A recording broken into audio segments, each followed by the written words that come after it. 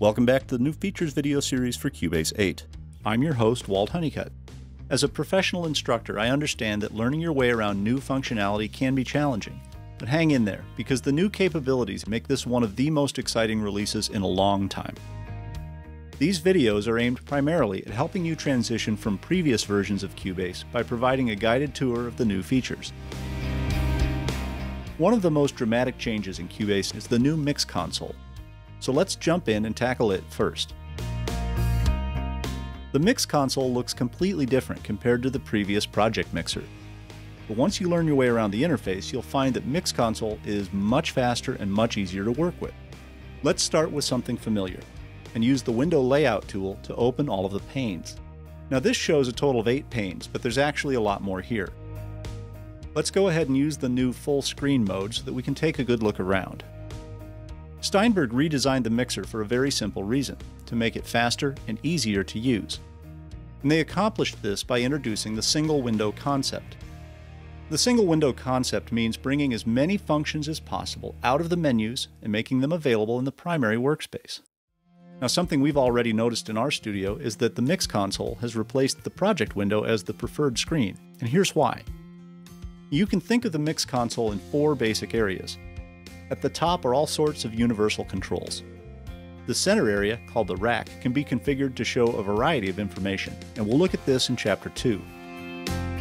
Then there are 2 sets of nested tabs flanking the MixConsole. On the left, you have one tab for track visibility, and another tab, the Zone tab, to control track position. On the right, you have a tab for the control room, which has 2 tabs of its own at the bottom, and a meter tab, which also has 2 more tabs at the bottom. This is why I said there's a lot more than just 8 panes here. For the rest of this chapter, we'll look at how to work with and configure the MixConsole. Then in the next chapter, we'll discuss its processing power and signal handling. First, the MixConsole is fully scalable. You can grab the sizing handle in the corner and drag to the size you want, and all the panes inside will automatically adjust. You can restore the full screen view with the frame controls. You can click and drag the edges of any pane to adjust its size. The projects in our studio seem to get bigger and more complicated every year, and there's no way you can fit a large project onto a single monitor, or for that matter, even fit it onto 2 or 3 screens, especially if you have multiple takes, multiple automation lanes for every channel, and so on. But MixConsole has all sorts of tools to solve this problem. First is the Visibility tab. Use the radio buttons to control each track's visibility on and off. And you can hold down the Shift key and click to turn everything else off. Now to turn all these back on, let's look at the next tool, the Channel Visibility Agents. Visibility agents are just rules about what to show or hide. And one of my favorites is the option to show channels connected to the first channel selected. This will clear away everything except the channel you're working on and anything that interacts with it. And notice that you have undo and redo capability for the visibility changes. Right next to the Agents menu is another powerful visibility tool. This lets you control which types of channel to display or hide. So, for example, during a mixdown, you might want to hide the input channel. Or, if you're overdubbing a voice part, you might find it convenient to hide the instrument channels. You also have the Zones tab at your disposal.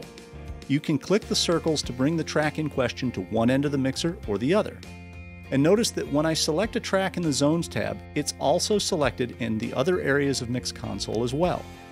This is really helpful when you have the MixConsole expanded across 2 monitors. You can bring a channel to you without a lot of scrolling. Finally, you have a search function built into MixConsole.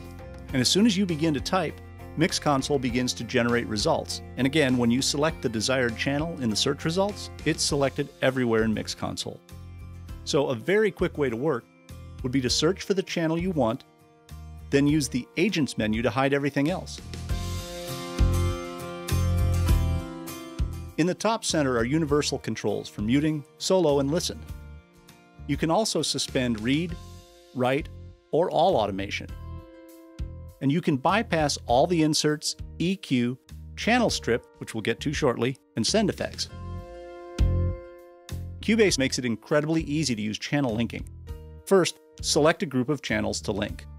Then click on the Q-Link button to temporarily link those channels.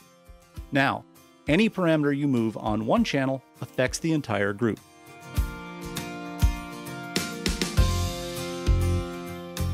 It is as easy as select, Q-Link, and adjust. But there's a lot more here. You can also use the Link button to create a more permanent connection. Use this dialog to select which controls you want to link and click OK.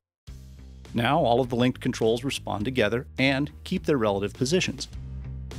But what if you want to adjust one parameter in the linked group? Easy. Click the SUS button to temporarily suspend linking. Make the adjustments you need,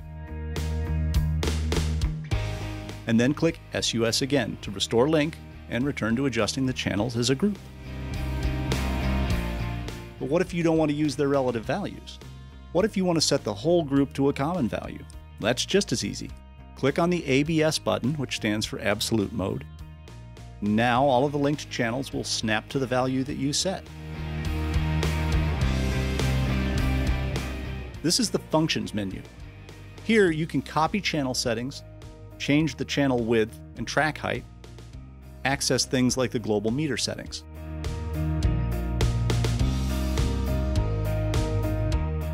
And finally, if you right-click on the toolbar's background, you can configure exactly what Cubase displays.